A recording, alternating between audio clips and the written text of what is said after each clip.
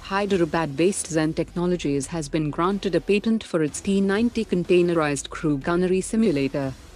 Hyderabad-based Redon Systems has entered into a strategic partnership with Munitions India Limited for development of munitions with various kinds of warheads for the barrel-launched Achook loitering munition.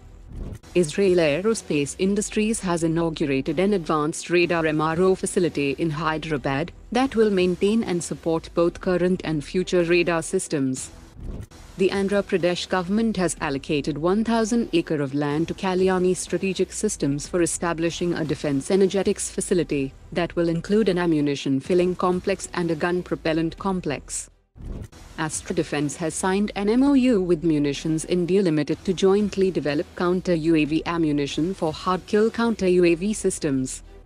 In a major development, India and UK have signed a statement of intent for the co-design, co-creation and co-production of electric propulsion systems for future ships of Indian Navy.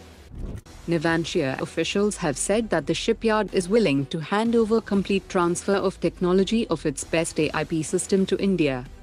Army's Northern Command has integrated 6 Airbus H125 civilian helicopters of the Himalayan Heli services into its logistics efforts. Garden Reach Shipbuilders has commissioned a new state-of-the-art test bed for undertaking full power trials of marine engines. Indian Su-30 fighter jets have arrived in Egypt to take part in the Tactical Leadership Program, which is a unique exercise with aircraft being deployed in large force engagement scenarios. Hindustan Shipyard hosted a high-profile delegation from Japan's Toshiba's battery division to explore cutting-edge energy storage solutions tailored for the maritime sector.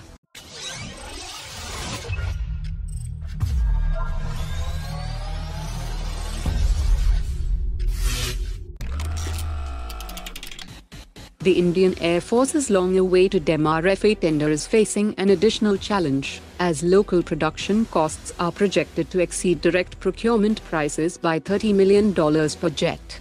The increased costs are associated with establishing local production lines, building specialized infrastructure with strict standards and high precision, and training a domestic workforce that will push the final price per unit well above what a direct purchase would cost. Sweden's Saab Group has presented a compelling proposal to the Indian Air Force under its MRFA tender, offering its Gripen E fighter jet with a comprehensive Make in India production strategy and the expertise to support the production line of India's AMCA stealth fighter program, making it both cost-effective and efficient.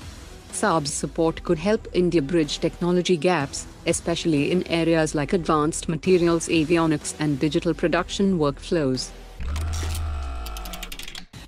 Navantia officials have said that Navantia is considering India as a second manufacturing base for its submarines to cater to possible Asian clients, as Indonesia and Vietnam wants to procure 1,500-ton displacement submarines from the company.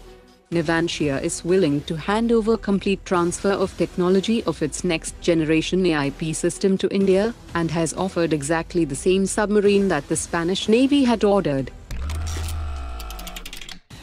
Officials have said that while the FRCV program aims to develop a next-generation main battle tank, the program is also exploring the potential for autonomous unmanned main battle tanks that are envisioned to operate autonomously, using direct satellite links for real-time battlefield data exchange, robust communication networks, and advanced firepower capabilities to transform combat operations. Today's top 3 comments.